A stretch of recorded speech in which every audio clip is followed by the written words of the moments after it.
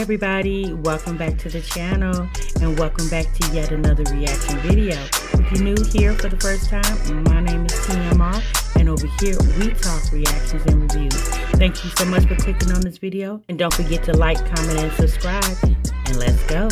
So you guys, the moment we all have been waiting for, it finally happened. The tension has been brewing with Candace and Monique. So if you didn't catch it last night, you finally saw Candace and Monique explode.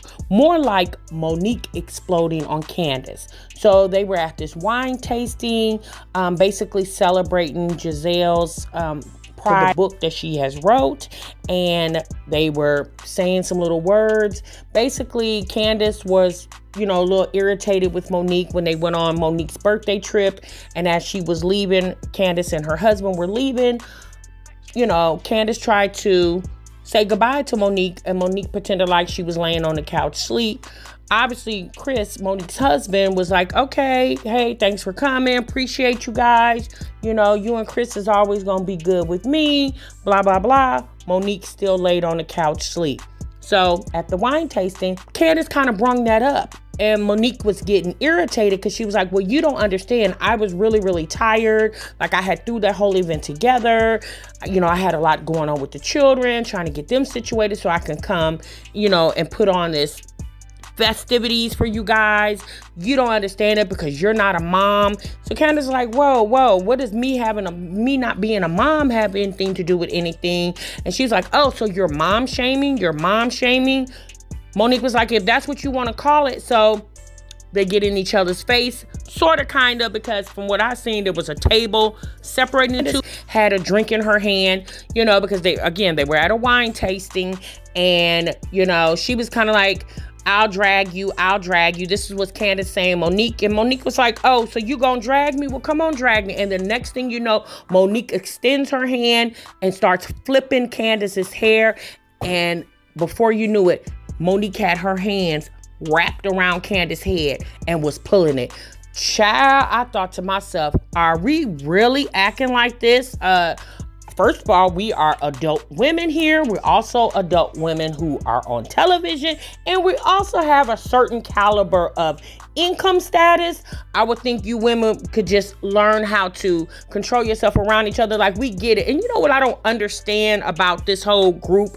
Really, with all these reality housewives, if you guys don't like each other, why do you keep forcing each other to be around each other? Like, they keep having these events where all of them are together, knowing that one doesn't like this one, or these two don't like this one. Like, why do you guys let me know down below what you think about that. But honey, Monique was holding on to Candace here for dear life. Y'all, when I tell you all the hood came out in Monique, all the ladies were flabbergasted. They couldn't believe what they were seeing.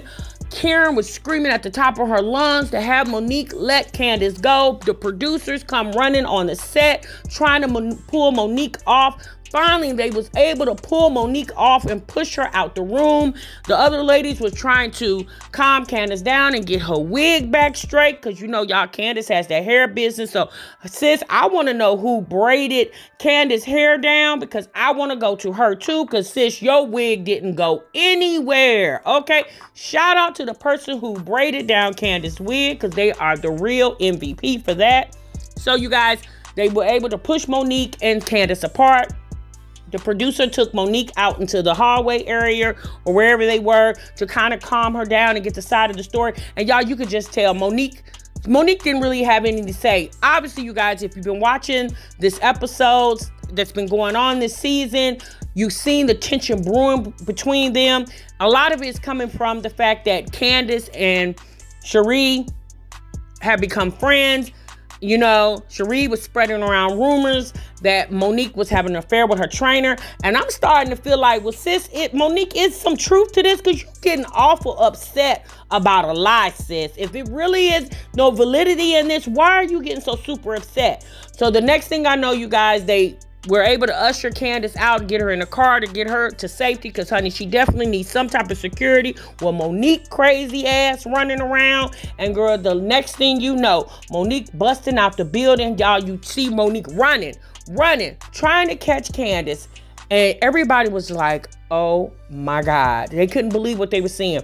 So Monique gets in the car. You see Candace in the car as well. And she's driving off. She calls her husband to let him know what was going on. And he was just like, what? Are you serious? Are you okay? Are you all right?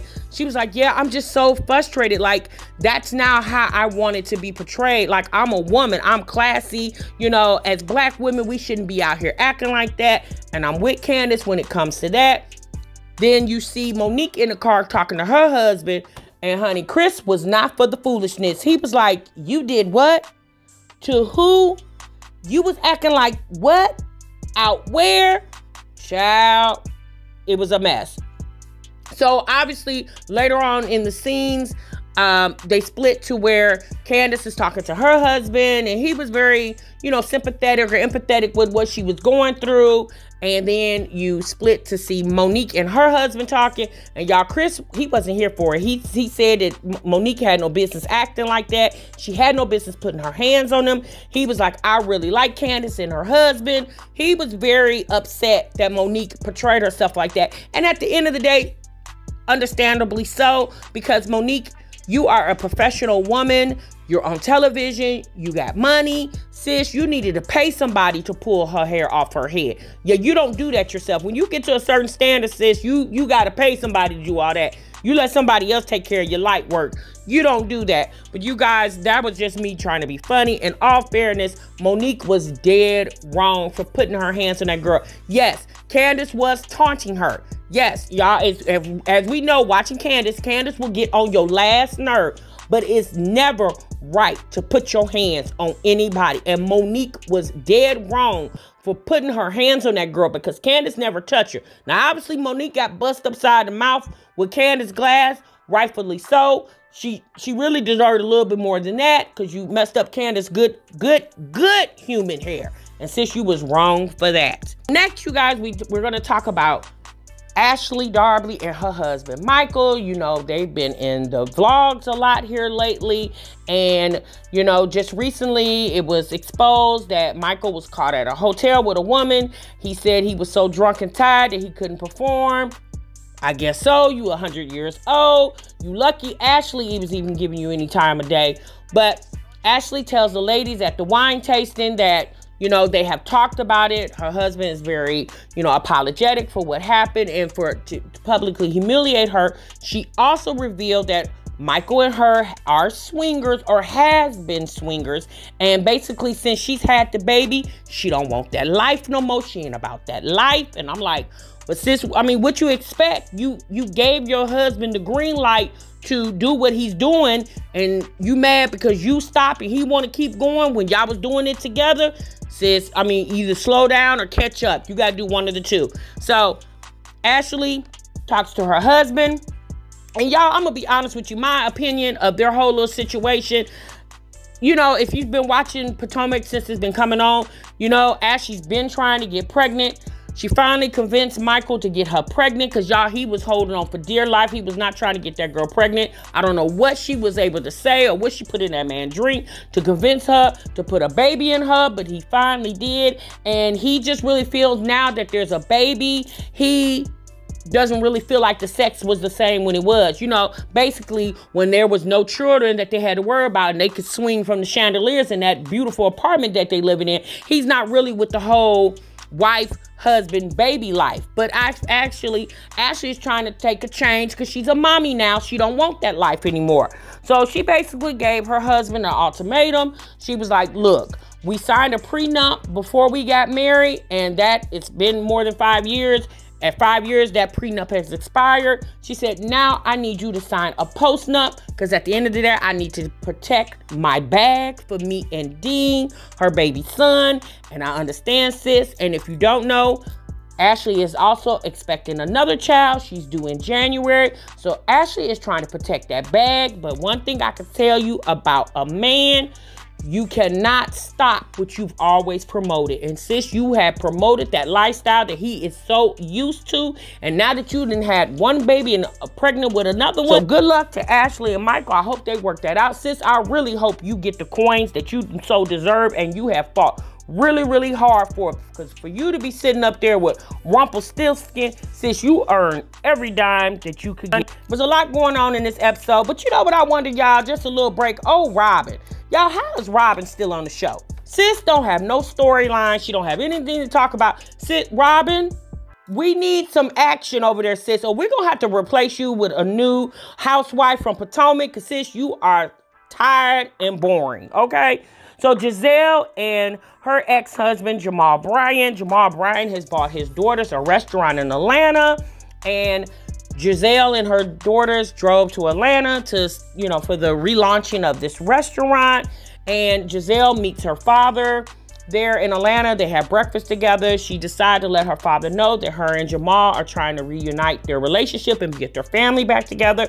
And y'all, at the breakfast, the dad seemed like he was okay with it. He was like, oh, okay, well, she was like, all right, will you come and, have dinner with us? And he was like, yeah, I'll do that, Obviously, as a parent, us as parents, we try to, be there for our children through good and bad. He also, Giselle also talked how when her and her husband got married, her and Jamal got married, that dad wasn't at the wedding. So Giselle is hoping that her dad is all for them reuniting their family. I guess Giselle wants her daddy as happy for her as she is for him. But y'all, we all know Jamal's past, and everybody kind of like side-eye when it comes to Jamal. So they get to this dinner, they go through the restaurant, they tour the restaurant, and then y'all, they get to this dinner, okay? And the next thing you know, her dad gets up and the producers follow him like, what's going on? And he's like, I can't do this. Like, take the mic off. I'm not for this shenanigans. I'm not going to be a part of this man and his facade of trying to get this family back. Dad knows that at the end of the day, a leopard cannot most definitely change his spots. And he said, this man got 6 or 7 baby mamas, and I'm not a part of this. I want my daughter, I want better for my daughter, and y'all, rightfully so. But at the end of the day, what can you do? If Giselle is an adult, she's been married to this man once before, I guess she's willing to forgive all that she has went through, and she's trying to rekindle a relationship with a man that has really publicly humiliated her time again. Giselle also said that, somebody asked her, one of the producers asked her, how many kids does Jamal have? And Giselle was very adamant on saying that she's not going to speak about any other children other than the one she birthed, and she's not going to speak about the mothers either, because she feel like it's not right to speak about children that she did not birth into the world. Translation, sis, you don't want to bring up the fact that your husband got a whole past and he had it all on you, okay? Y'all let me know down below all that you seen on this episode, and let me know how you felt about Giselle's father walking out of that dinner. Do you feel like he was right for doing that? Do you feel like he was that rude or disrespectful for him to do that? Again, you guys let me know down below. And last but not least, you guys, we're going to get on over to Karen and her husband.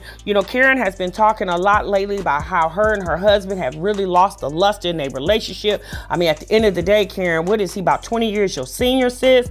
You ready to keep going, and he's ready to go take a nap.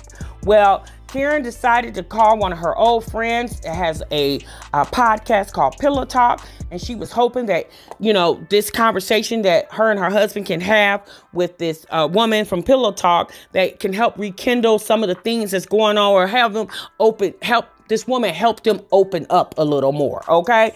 And so she started asking questions, and she asked Karen, like, are you in love with your husband? And she said yes. And she said, well, how do you know that you're in love with him? And Karen rightfully said, because I can't imagine myself without him. Okay. And so when the question was asked to her husband, he basically said, yeah, I don't know if I'm in love with her.